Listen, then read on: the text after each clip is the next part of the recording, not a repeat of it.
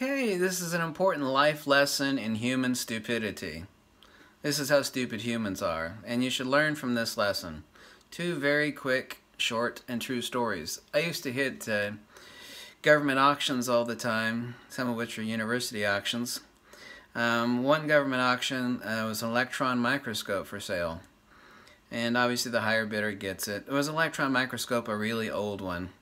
And it was about the size of 2 Volkswagen cars. Now, anytime you buy stuff at these government auctions, you get a week to haul it away. Nobody wanted to buy this piece of shit because it was the size of 2 Volkswagen cars. There was a couple bidders, and one guy won it, I think for $600. I mean, originally it was insanely valuable, but it was an obsolete electron microscope. Everybody started laughing at him until he told everybody, he said, "You see that part down there? That bowl-shaped, gigantic copper object?" He said, "I've already sold that for $30,000. So whatever you don't take away at a government auction, they throw it in the trash. So after he paid for his electron microscope, he removed the object. I don't know what the object was in the electron microscope. And then he was on his way. There's one of life's lessons for you. You see, everybody else was laughing, but he knew something everybody else didn't. He thought, well, you know, this object is, you know, how the hell are you going to get it out of here? It's a young punk. But he knew something that everybody else didn't. You should always seek the tangent of anything that anybody else thinks is obvious. There's always an angle on everything. I don't mean working an angle like, you know, I'm going to work an angle on somebody. A rich buddy of mine, very rich, was talked out of buying a piece of land by his crusty old father. Talked out of it. It was a pretty cheap piece of land.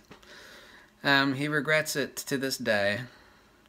The person that bought the land from him at that price, he sold off most of the lumber on that land, so some people came in and they hauled the trees away.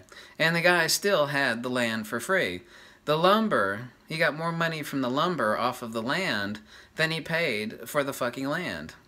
So he paid for the land, he sold the lumber, got 120% of his money back, and he still had the damn land at the end. This is how people think. And the point is that people don't think. And this is a factor of human stupidity. We only see what's in front of us. You know, we can never work an angle. And it's exactly the same way chess works. You have to think not only several steps ahead, but you have to think in a non-linear fashion.